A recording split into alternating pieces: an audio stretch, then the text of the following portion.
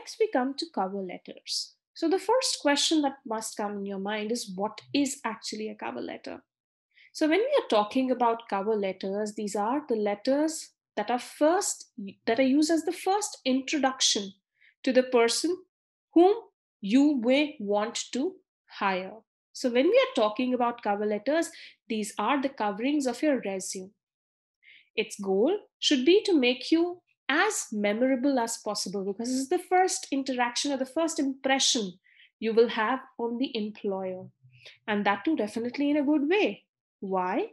Because when we are talking about cover letters, this is like breaking the ice with someone. If the impact is not so good, the person would not be readily agreeing to have you on board. The format of your cover letter should match the company and the industry you're applying for. So here, it's very important that you first analyze what kind of an industry are you looking for to work in, and what kind of a job role, because you'll have to give that kind of a description in your cover letter. Cover letters should be visually organized and orderly. All information should be in chronological order so that it doesn't look haphazard. You're going to talk about your introduction. You're going to tell how did you get to know about the company? What is it that you like about the industry? Why is it that you would want to apply for the company, etc. Do not make it too bulky. Do not overload it with information, and do not make it feel like it's flattering that you're doing.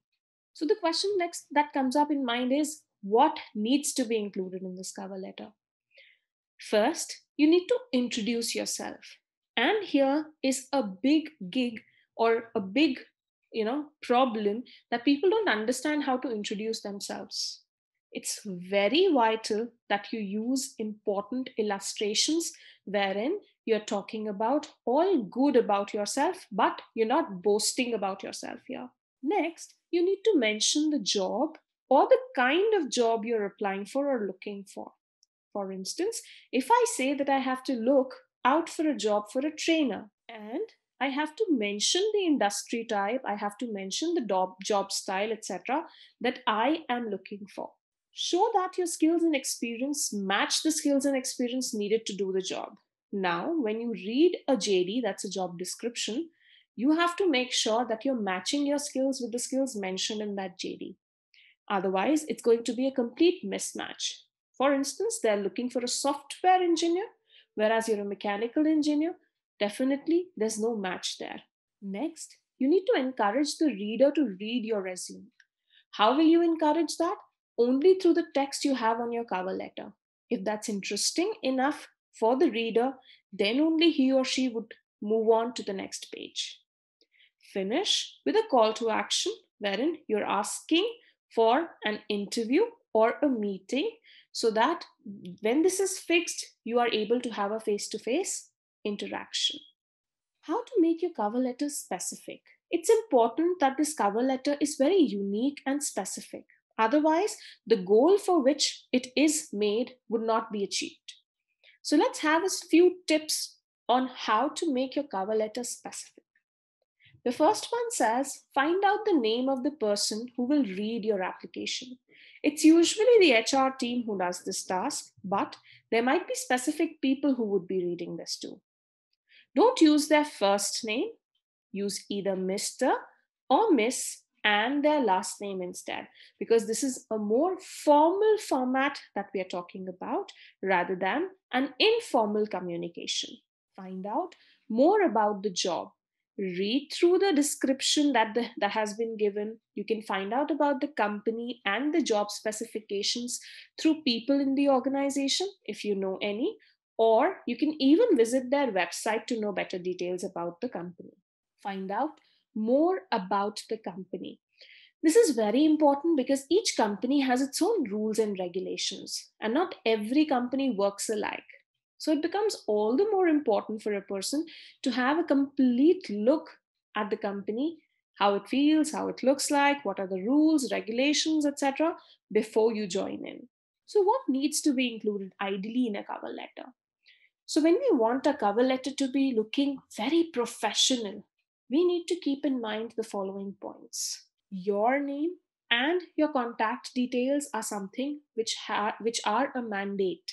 You have to mention them, and you have to make sure that these details are complete. Your email address should be there, your phone number should be there, your complete name and address should be there.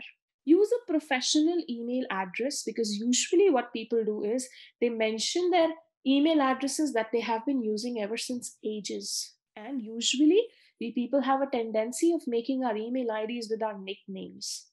That needs to be avoided. Include the name of the person you're writing to, their position, or the name of the company and their contact details. All these details would be included in our job description. When I'm talking about a job description, the person who posts this description or the person who's the contact point in the company, usually his or her details are mentioned.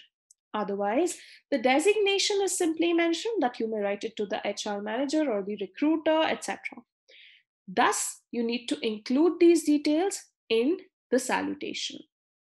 The name of the job you're looking for. Maybe one company has a lot many openings. Maybe they're hiring for the HR department, marketing department, IT, sales, etc. So you need to make sure that whatever opening you're applying for, you're mentioning it clearly in your cover letter. A list of your relevant skills. These skills can easily be mapped with whatever your learnings are so far, and what is it that you wish to do in future, plus what is it that the company requires you to do. A summary of why you're the right person for the job. Here, when we're talking about you being the right person for the job, you will have to prove this through your previous experience, or through not just experience, but through your work that you have done. Finish by asking the employer to read your resume. That's your call to action at the end, which you need to mention.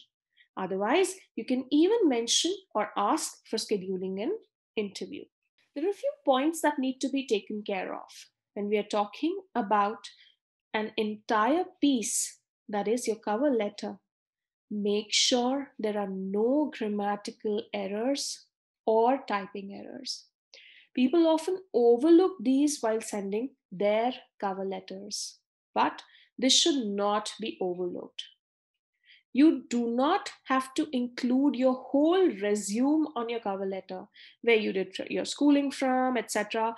Every fine tuning details have to be mentioned in your resume, whereas the overall general details have to be mentioned on your cover letter.